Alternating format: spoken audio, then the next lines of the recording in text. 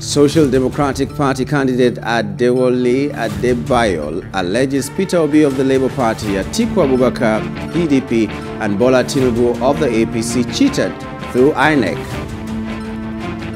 This is Plus Politics. My name is Nyamguru Agaji.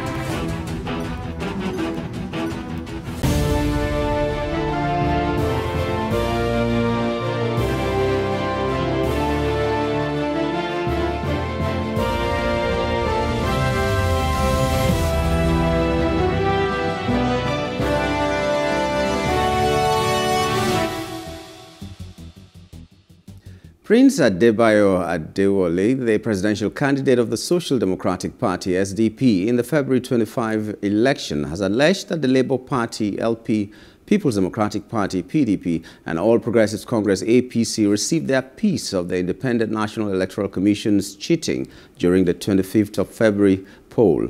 The presidential election may have come and gone, but mixed reactions continue to trail the victory of the president-elect, Bola Ahmed Tinubu. The SDP candidate also accused INEC of aiding cheating, which affects its credibility, and then called on the president-elect to reach out to aggrieved contestants. He also flayed INEC, calling it a crime syndicate demanding dollars to make politicians winners. INEC, he alleged, has highly dishonest staff.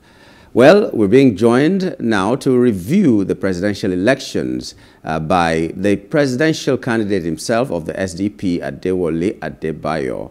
Welcome to the program, sir. Thank you very much. It's a pleasure to be here. Okay, it's a really contentious event that happened on the 25th of February 2023. Everybody was looking forward to this day. Everybody was looking forward to this election because for the first time, a lot of people, a lot of candidates were speaking to the issues. You were one of them. Speaking to the issues rather than just campaigning with arrogance and saying nothing and just hoping to clinch the ticket or the presidency without anything. But now, just like Chatham House has said, you also have come out to say that it was fraught with irregularities. What else did you see in that 25th of February polls that is worth commenting on? Well, you see, there will be a lot of commentary on it, and sometimes the window for commentary can close. Immediately after the election results were announced, I was being asked by the media to react. At that time, no one had filed a petition. So I'm a lawyer. So once the matter is in court, you can only talk about the developmental aspects where people can learn from, and you don't want to look like you contested with people, and one person was declared. Some of the contestants went to court, and now you are on television prosecuting the same matter. So when I spoke with, I think, Arise TV, I'm sure that's where you got some of what you said. At that time, no one had gone to court. But even today, people were in court over the matter. So it would be unseemly for a lawyer like me to be discussing the exact same issues that are before the court. However, I can make general honest commentary regarding the fact that we missed an opportunity to perfect our electoral process.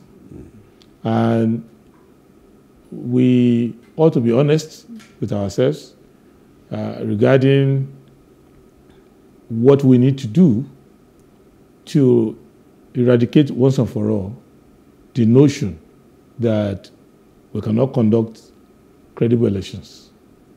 And if we are going to do that, we need to learn from those who participated. And from what they learn, like me, from what I've learned, I think that it is not sub judice to say that Nigerians need to learn to participate in an election without cheating. That voters should develop the spirit of not expecting politicians to pay them before they come out to vote. That the political class should have some class when it comes to how to access power, and they should not try to cheat in the process. Three, that political parties themselves have to be extremely patriotic to the country.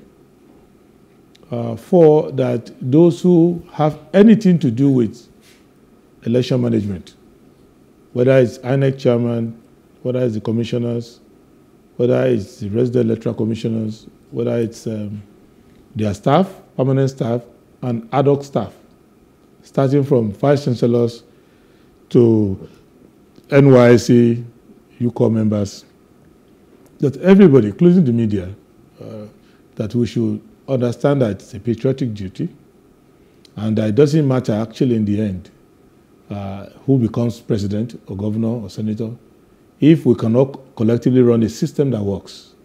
Because if it's seen as to win at all costs, this is what I've observed, the desperation to win at all costs. And where if you don't use sharp practices, you're regarded as not ready, or you are not wise, or you are foolish. And every camp, all sides, are using the same methods to try to game the system. And I think that is not going to serve us well in the long run. But if you have elected a government, you have to live with that government. And the process which is going on in the court now is also a legitimate part of the electioneering, in that if you participate in an election and you don't like the outcome of that election, if you go to court to challenge it, whether you have a good case or you don't have a good case, it's a legitimate part of the process. What I was guarding against was a situation where people would not comply with the peace accord. It is called a peace accord for that reason, that it should guarantee peace. But if you want justice, you can go to court to pursue justice. But the peace is what the peace accord guarantees. So anything you do which does not threaten the peace, you are in accord with the peace accord. And that is my understanding of the issues. So for as long as the matter is in the court, commentary will be careful to avoid a situation where anything you say will be seen as an attempt to influence the court or preempt the court or prejudge the case. But there's wide latitude for us to interrogate our attitude to electioneering over time in this country, and how 2023 was a golden opportunity with the use of technology, with the fact that there was no incumbent contesting, with the fact that we registered a sizable number of younger people, with the fact that INEC had all the resources given to it, and with the fact that the number of candidates reduced from several dozens, which it used to be, to now just about 18.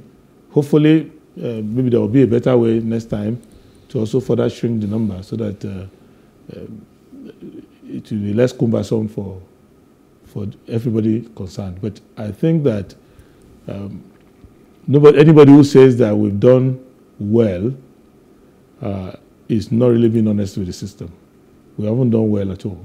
And you don't have to rely on me to say that. You will see that almost everybody who is involved in it, both the winner and the losers, are complaining one way or the other. Okay, we will try to skip what we can skip, but if it comes, we will be careful about it, as you have said. But let's try to see what we can address. Let's go a little bit more personal than just talking wide. You promised to unite this country and eradicate poverty, and now you lost an election. How far with that dream? How do you intend to pursue that dream, or have you dropped it for good?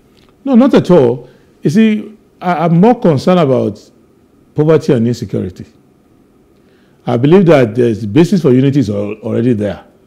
It's just that it's a unity that is affected by a crisis. It's like a couple, they've agreed to get married, and they have now married. But if they are dealing with housing issue, dealing with how to feed the family, dealing with unemployment, you will see that they will have a lot of irritation There will be a lot of tension in the relationship. And that is what is happening in Nigeria. Nigerians are united to be together. For people like me, even people before who are older than me, we've not known any other country than Nigeria. I don't think anybody is alive today. Very few people are alive today who were not born Nigerians. Because anyone born since 1915 has always known Nigeria. So, and I used to listen to my great-grandmother telling me about time before Nigeria was created. But I don't see anybody around now these days who knows that. And majority of the people we have now were born after independence. So you see that this is the only country we have, and everyone you see now has always been around, every ethnicity, every religion. So we are in this together. But what I wanted to do was to remove areas where we have conflict. And that area will be the area of the artificial scarcity, which our misgovernance has created. So where we compete for things that we should have in abundance. So we compete for job placements. So as a result of that competition, we use religion, we use ethnicity to compete. We compete for school enrollment. So if you have 1 million students trying to go to university and you have just about 300,000 spots, then you are likely to be doing area of zonal thing. You start to do catchment area. You have to do all of that. If you have kids trying to go to federal government colleges, where you're supposed to have one per local government, or one per senatorial district, or per federal district, you have like one in 3 states. So then you will have to now start rationing it. Then you will say, okay, if you're from this state, you have more of your type of your people in that place. So these are all the things that bring tension. So during the campaign, I made a lot of references to how it used to be when you graduate from school, 5 jobs waiting for you. There was no room for you to remember that you have somebody from your family working there or from your town, because you had 5 options. You had to choose one. But now, if you're trying to recruit simple thing like policemen, you are trying to recruit 10,000, 200,000 will apply. Then you will now be forced to say, okay, we cannot take all the 10,000 from one place. Therefore, let's ration it. So those are the things that cause tension. The rationing, as you're saying it, yes. A lot of people have blamed it on the population.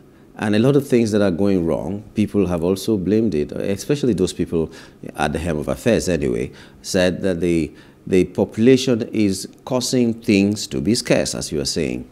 So do you think the 5 jobs that were waiting for the people in the 60s, for instance, could have still been the order of the day now that we have a population of over 200 million? It's not the population, it's the mismanagement of resources. We have more resources now than we had before. We have more skills now than we have before. What we don't have is we have a weaker leadership than we had before. We had a fairer leadership before. We had many parts of Nigeria at that time were not developed. There were not much. When we got independence, how many industries did we have? But they were serious about it. They tried to create opportunity. What is happening now is that we'll be having government that have not been creating opportunities. And when you don't create opportunities, especially well-structured opportunities, there will be artificial scarcity. And when you misapply resources, what it means is that the portion of the population that has access to public resources will be shrinking further and further, and you leave the rest to fend for themselves. So it's about making investment in structure. So there's a government now that is coming in, so this is where they need to pay attention. It doesn't matter who won the election. The problems will remain the same. You have to deal with security. You have to keep the country secure. In terms of territorial integrity, in terms of neighborhood safety, in terms of law and order, you need, and in terms of other security that people need to have. Employment is a form of security because it guarantees that you have an income. So if you are working, for example, in NNPC, you know that unless you misbehave, you're likely to spend your entire career there. So you are secure. If you work in central bank, if you work in the university as a professor, as a lecturer, you know that once you get employment into these places, unless you misbehave, you are secure. And many of the other good companies, so we need to create more of that so that people have that sense of security, and that way they would kind of plan their life, they will behave better, and they will be able to also assist others who are coming. Because the essence of governance is that you solve immediate problems, you solve historical problems, you also lay a foundation to predict the future and solve the problems. That is why for the manpower that you need now, you train people. But why do we put kindergarten? Why do we put them in school? Why do we put 5-year-olds, 6-year-olds in school? Because we are trying to produce the doctors of tomorrow, the journalists of tomorrow. So these are the roles of government. And the essence of my running for office is I've seen the resources that the country has. I've seen the opportunity the country has. I've seen that we have everything, but we don't have a leadership that can direct. And now the election has been lost and won. It is the duty of the persons who are now to direct the government to pick up those priorities, especially given that in this country it's much easier for you to find your way, because we are one of the few countries, I think India is also one of them, that has this fundamental objective and directive principle of state policy. So that when you come into government, you don't have to scratch your head and start afresh and say, where do I start now?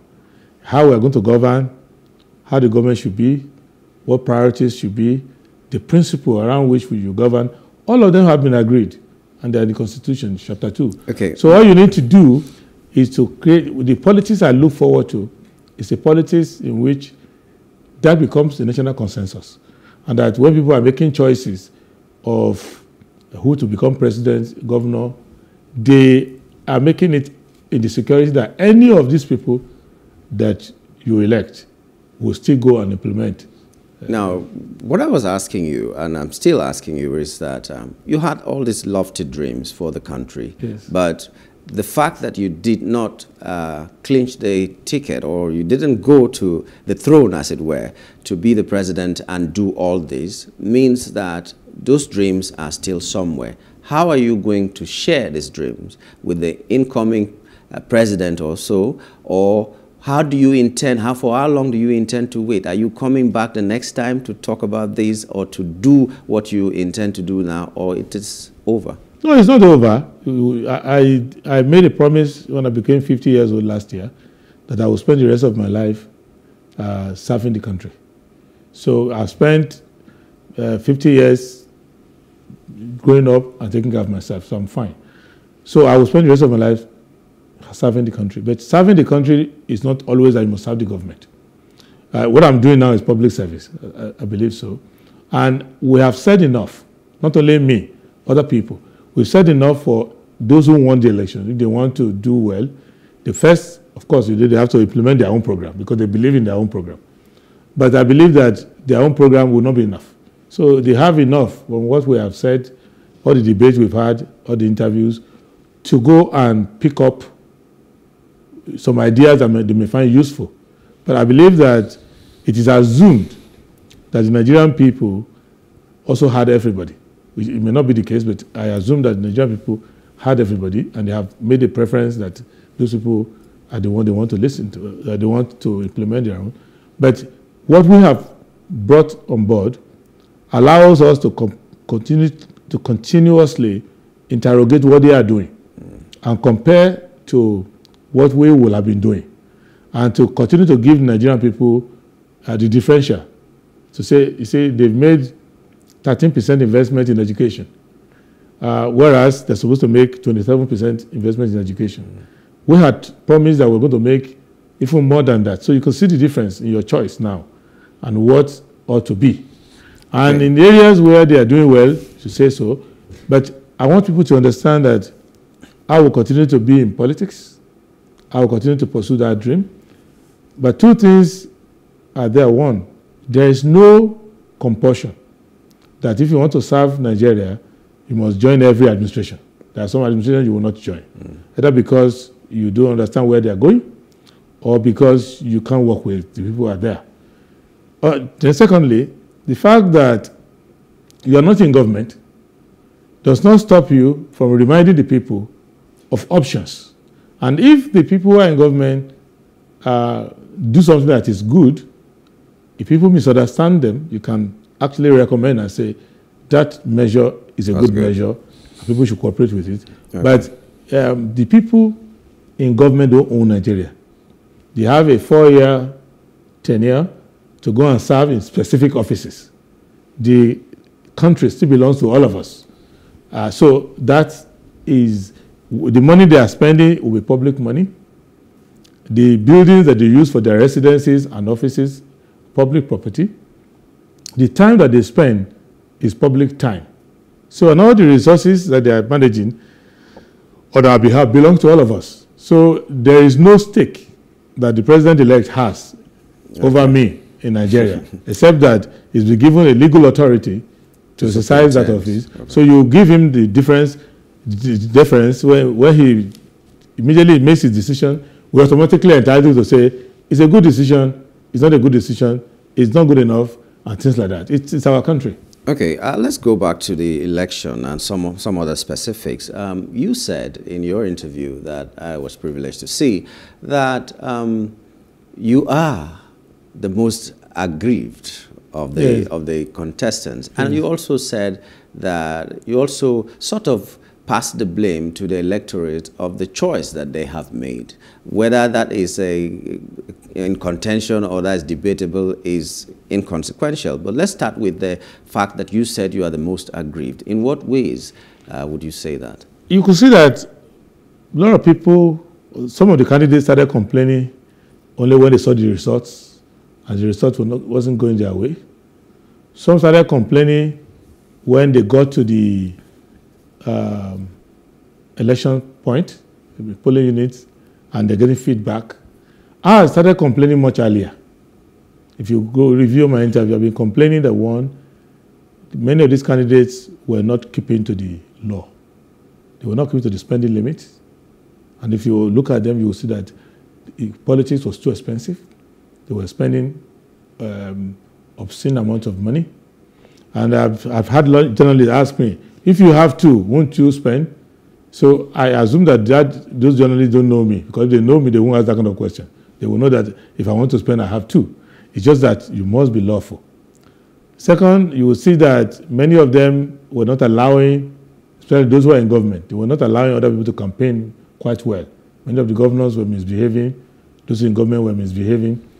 You will also see that many of them were campaigning in the wrong places, in religious centers, which is against the law, and things like that. So you also see that they started, even on election, they started enticing voters with material things. Some were giving money out. So this kind of behavior, I've been complaining for a long time.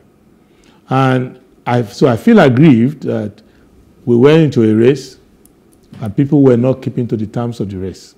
Because if you follow what INEC specifies in the book, you will see that it will be a more even race.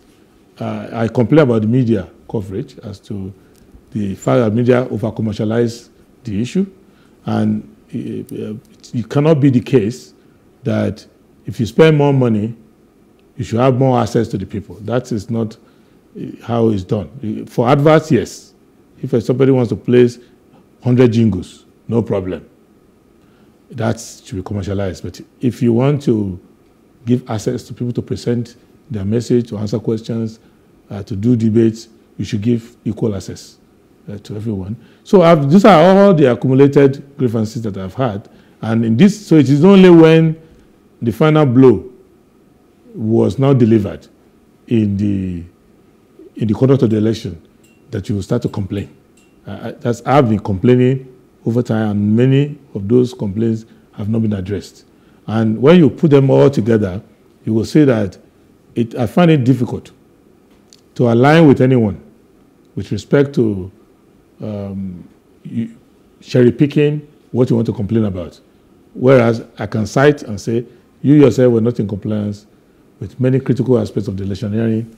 Even on the election day, you were not in compliance with many things. And why I need to refrain from over-litigating the issue is that people have gone to court.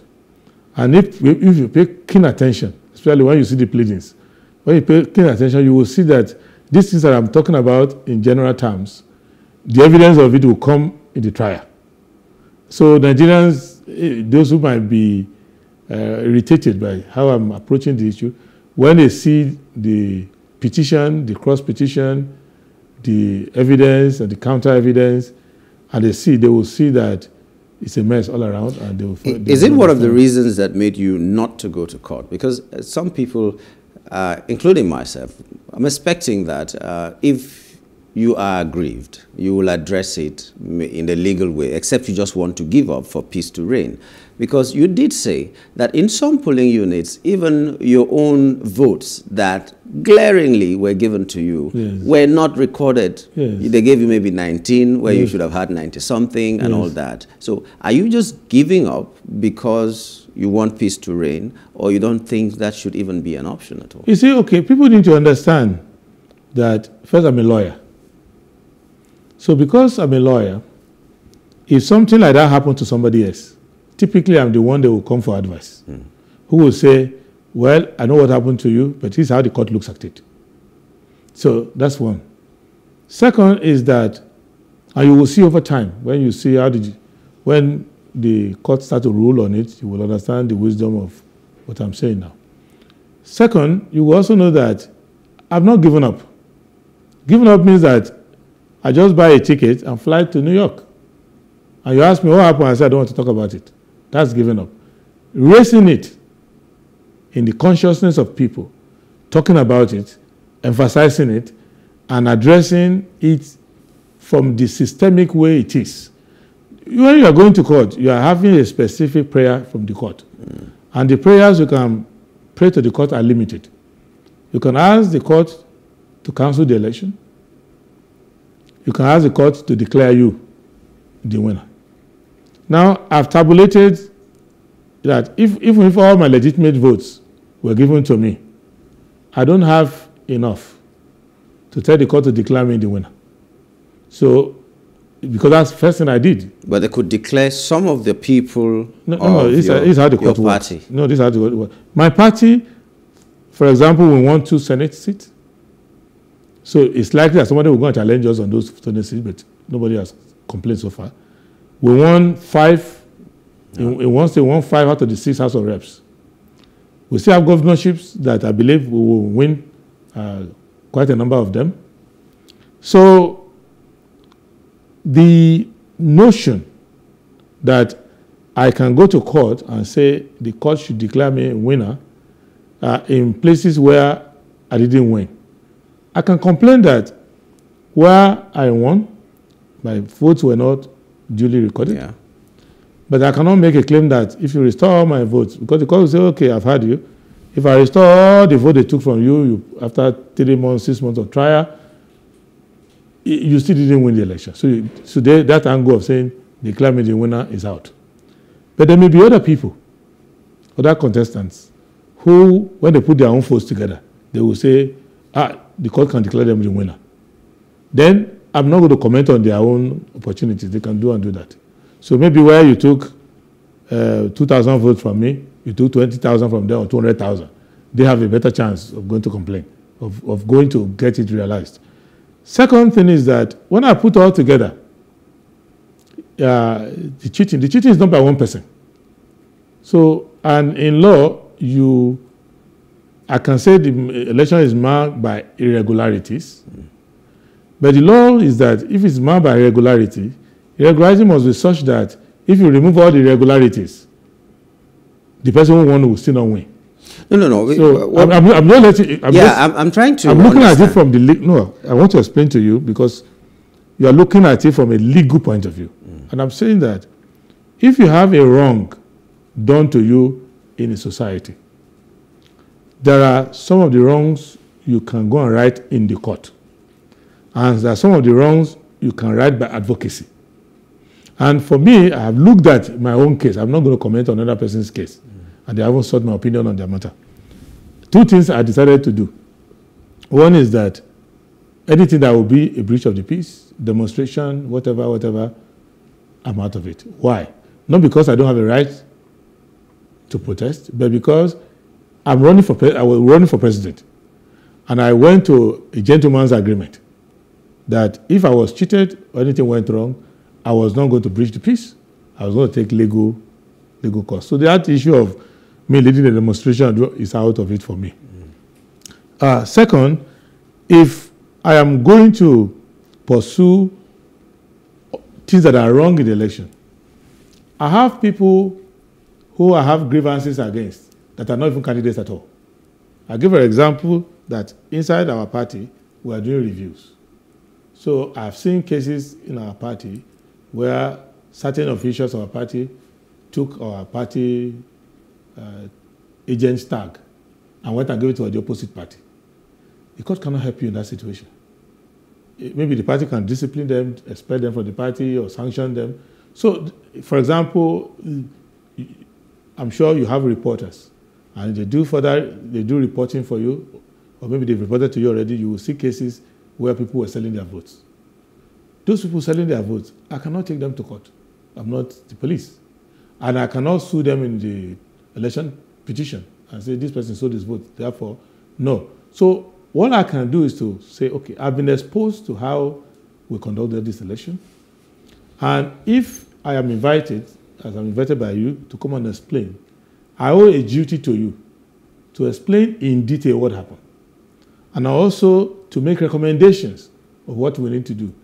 If, for example, INEC invites me, then I can assist INEC with detail of how they need to reform their system. Okay. You remember that in 2007, when Yar'Adua was elected, there was a hue and cry, even louder than this, regarding that election. And some people went to court. General Buhari went to court. I think Alhaji Abubakar Atiku went to court as well. But what Yar'Adua did was to come by way of advocacy, notwithstanding that the cases were in court. He said this election was marred by it was not a perfect one. I don't want to misquote him, and that he would do something about it. And they set up the Ways panel. So many of the things that went wrong at that time were the things the Ways panel looked into, and they were the things we included in our Electoral Act. Now, I suspect that the president-elect now, if he's well advised, and if he wants to lead with credibility and honesty, would have to toe that line and say, I think something is wrong with this election. But if he, for example, pretends to himself that nothing is wrong with the election, and his election is perfect, is the best we have done so far, then he will have failed in leadership.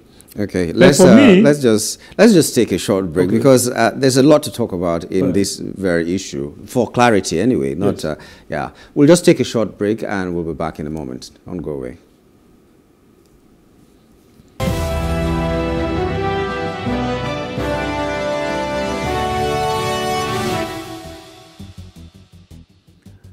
You're welcome back. It's still Plus Politics, and my name is Nyamgul Agaji. We're here with the presidential candidate of the Social Democratic Party, Adewole Adebayo, who he lost, yes, but he is going through other ways to make sure that the process is better tomorrow, right? Okay, before we went on break, I asked you about what you're going to do if you're still having that dream and how you intend to pursue it. And you said something about the fact that even if all your votes are added, you will still not win the elections, so there's no point. Now, I was asking for clarity because sometimes they say posterity should know the exact thing that happened. For instance, if someone accuses you falsely and you go to court and they say that you are supposed to pay a fine of, go to prison or pay a fine of 10 naira, and somebody says, I'm going to contest that and see it to the end, the reason they will give you is that if I pay it, I'm still an ex-convict, no matter that the 10 naira is small. So the exact thing should be known, no matter how small it is. Now, how would posterity see the election that that was conducted, that you were a part of, if the votes that were supposed to come to you, whether they are just 1,000 or they are 100,000, if they are not recorded against your name, don't you see that as an injustice done to you? Because we need to know in 2023, when he contested in an election, this is how much he had. If you're going down in the next election, let's know by how many votes. If you're going up, let's know by how many votes. So don't you think it is a problem to just leave it go? No, you're not leaving it. If I was leaving it, I won't talk about it. What I'm letting you know is that I'm a lawyer. I know legal process. So when you are going to court in an election matter, and I'm trying to run away from talking about election matter so that people will not assume that I'm signaling other people's cases. What I'm letting you know is that I know that what went wrong went beyond what a court can look into.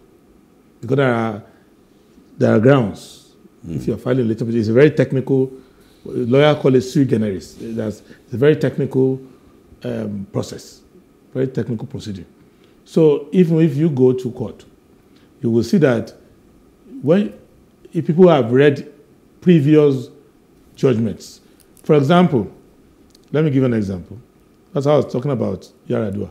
If you read the Ways Panel report, and you compare it Which was not implemented, though. Partly, it was the duty of Goodluck Jonathan to implement them. It was his duty, but he probably didn't want to implement them fully. But a lot of the recommendations are included in the Electoral Act that we have now. But what I want you to understand is that if you look at that Ways report on the election and compare it with the judgments in Buhari versus Yar'Adua and Atiku versus Yar'Adua, it doesn't look like they're the same elections. Because in a litigation mode, people deny everything. The people object to every evidence. But in advocacy, people don't. So when you come before Ways Panel, when you come before, you actually bringing out, because now there's no sanction. So you are bringing out what happened. So if, for example, you want to do a research on vote buying, if you are doing inside court, everybody will say, I never bought vote. It's not me. Not me at all, because they are trying to run away from sanction. But when you bring it out in terms of trying to correct the process, people will be more open. So that was what you intend to do? Yeah, exactly, because like INEC, after I addressed INEC, you will see that INEC came out and said that the election they did had a lot of faults. But I can guarantee you that when INEC goes to court now, INEC lawyer will not say that. INEC lawyer will say, go and prove this and that. Because the nature of litigation, I worked as Truth and Reconciliation Commissioner in Liberia after the war. I have seen how, let me give you an example. Look at how South Africa did the Truth and Reconciliation. Look at our Oputa panel. In South Africa, the Truth and Reconciliation Commission was done in such a way that there was no sanction involved. But they wanted to get to the truth of it. So many people in South Africa who had killed people that were not even charged to court, people didn't discover. They came out voluntarily and said, you know, there was a particular person that died, so and so. I killed the person, and I want to come and make atonement. They were volunteering to come out. Everybody who did something came out because the atmosphere was they wanted to know the truth of what happened. But when we did our Oputa panel, people were coming with lawyers, denying obvious evidence, because with the spirit of trying to know what happened, rather than try to blame somebody. So that is, I feel that those who are complaining now, those who are making noise now, they will go to court. Cases will be won and lost. But I want to find out, why is it that in this country, with everything we have gone through, there are still people who will not vote unless you pay them to vote? I went to Kwara State after the election, after my election, I went to Kwara State to campaign for my governorship candidate. But I met with my party people. And I was asking that question. Why do you belong to a political party? And you want to represent that party? And you don't want to be loyal to that party? What is the reason? Why do you join it at all? You get the point I'm making? So there are these conversations we need to make. I was talking to some of my fellow presidential candidates today. I asked some of them, are you going to court? Some said they're not going to court. Some said they're quitting politics. Some said they will wait. But this conversation will go on. So you won't hear the last of it. If somebody goes to court, because of the nature of their pleadings, because of what they're asking for, if the court throws away their case, for me, it's still not the end of the discussion. Because we'll write books on it, we'll document it, we will do seminar on it, we'll find out what went wrong. And historians, analysts, everybody will come out. If you go back to 1979 election, it ended up in the Supreme Court or the definition of 12 to 3rd. It's on a very narrow technical, but what happened in the entire election was not discussed. So I'm looking at it, if I wasn't a lawyer, I would probably run to a lawyer, and that lawyer might tell me, yeah, you have a good case, let's go. Okay. But because I'm a lawyer, I understand the legal conundrum that is there. I thought to myself, one of the things I can contribute is to, if I'm asked, to actually tell you what I experienced and tell you all those things that are wrong with our electioneering, and to give us a clarion call that every election we will encounter it. Because I saw it in Ekiti, I saw it in Osun, and I was raising an alarm in Ekiti. If you go back to my previous statement in Ekiti, you will see that this is Ekiti, writ large. We will try to follow you as you do your advocacy and see what you're doing and see what we can contribute as well, because we want a process in this country that will be transparent enough, because that is everything, if it is transparent and is good enough. But we just got information that the prayers of Labour Party, for instance, that the bimodal voter race, the BVAS, should not be tampered with, should not be reconfigured until all the evidences therein are removed, has been thrown away. And INEC has been given leave to go and reconfigure this. Don't you see this as obstruction of no, evidence? you see, I see. Let's be as brief as possible. You know, there is a lot of misunderstanding. You know, there's too much speculation. Yeah. And media too, I don't know why I keep saying media, but media too doesn't have technical people to explain things to them. The controversy was meaningless. Whether you reconfigure it, it will not remove the data that was there before. So I don't know, political parties were trained on how the beavers should work. They were introduced to it. But I don't want to insert myself into it. It's not an issue, it's not a problem. In the sense that configuring the beavers for the next election it's just like you go on a computer, you type a letter. You type a letter and post the letter. And then you want to type another and open another page. You get my point? So unless INEC deliberately wants to throw away the evidence, but in reality, you can do one election, do another one without. I think when the court made that order, the court made the order on the assumption that reconfiguring it will wipe out the data. But I don't think so, unless they want to deliberately do so. Okay, before the presidential election, there was this talk that SDP is an appendage of APC. And then people started saying, which you roundly refuted anyway, that you had given up your seat for the APC. You had given up your aspirations for the APC candidate. You denied that. You said it wasn't true. And even the Labour Party also, I think, came up with that. But now, after saying that and making everybody believe that, okay, you are not an appendage of any other party, we just got information also that the deputy governorship candidate in Lagos State said she has assessed all the candidates that are standing for election, and she has chosen to follow the candidate of the APC. She is a deputy candidate, deputy governorship candidate, and now she's cross-carpeting and endorsing another one. What's your reaction to that act? My reaction is to first find out that it is true, because I've been a victim of all this unfounded information, personally. So you could see that I was going through quite well on my own. The first people to start sending insinuation were the APC. You know, maybe they were threatened by what we were doing, so they started passing rumor about discouraging people. So then PDP also picked it up. They started doing it. I reacted to that. Then, most disappointingly of all, Labour. They waited and timed their own on the eve of the election, and I said that we have stepped down for them. So I think these are some of the grievances that I have, and these are some of the grievances that you find in Nigerian politics. If you study the politics of other countries, if you are in your party, they just leave you alone.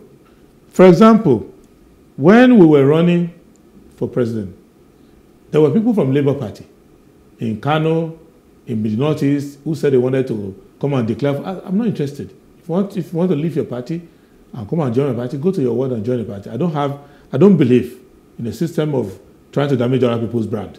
Well, I didn't. After some time, they went and did it with the APC. That's their business.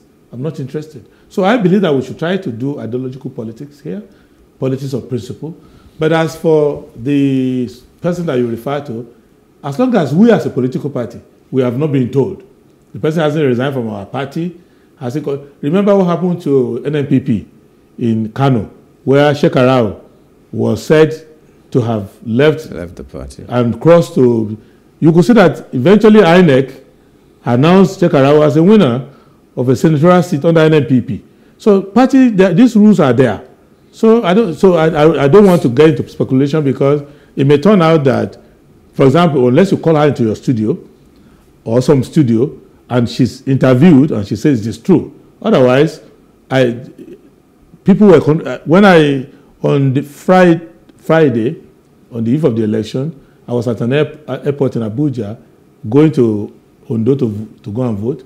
I saw people who were obedient hugging me. Oh, thank you for stepping down for us. I said, please, why are you hugging me? I will step down for you. So okay. if you have okay, let's try to. So if you are fallen victim of that, you want to be sure that you hear from the horse's mouth. Okay, let's try to wrap it up now. We have like a minute.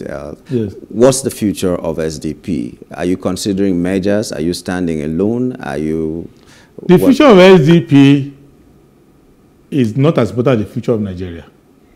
As long as Nigeria has this kind of problem that it has now, you will always need an SDP. You always need a party that wants to deal with the issue of poverty and insecurity. But let's say the government that has just been elected now deals with insecurity decisively, then it's no longer an issue. That's why you don't find us saying we want to get independence for Nigeria, because before we came, some party had done it. That's why you don't see us. When we first came, it was how to get rid of military rule. Now we don't have military rule anymore. So if the government that you elect solves these problems that we are concerned about, there may be a time where you won't have SDP. If, for example, poverty is eradicated completely, insecurity is gone, you may see that the party will change what it wants to do. But it's not about the future of the party. It's more about the future of the country. And I pray and hope that the government that has just been elected now will solve these problems that SDP is supposed to solve. But if they don't solve it, and they will rigmarole for another 4 years, we will be back to try to solve that problem.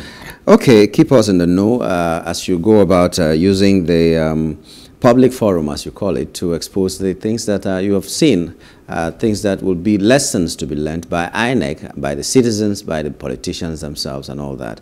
So, but for now, we'd like to thank you for being a part of our program today, and we're hoping that this contact will continue. Thank you very much. I appreciate it, and I wish Nigeria well. God bless Nigeria. Yeah. So we've been talking with the presidential candidate for SDP. I remember SDP was the first party I voted for anyway. Oh, yes. In 1993. Yes. I won't ask you why you voted last week or 2 weeks ago. No. Yes. That's a different story entirely. But we've been talking with the presidential candidate Adewole Adebayo of the SDP, and we've been talking about how the election was and the way forward for Nigeria. We do hope that we'll get to that point where every politician's the interest they will be thinking about is the interest of Nigeria. So when they say there are different interests, it should be different interests that could lead to the goal of Nigeria becoming something of an El Dorado that we've always thought about. Thank you so much for being a part of this show. It's a pleasure. Thank you. Let's do it again tomorrow. My name is Nyamgul Agaji.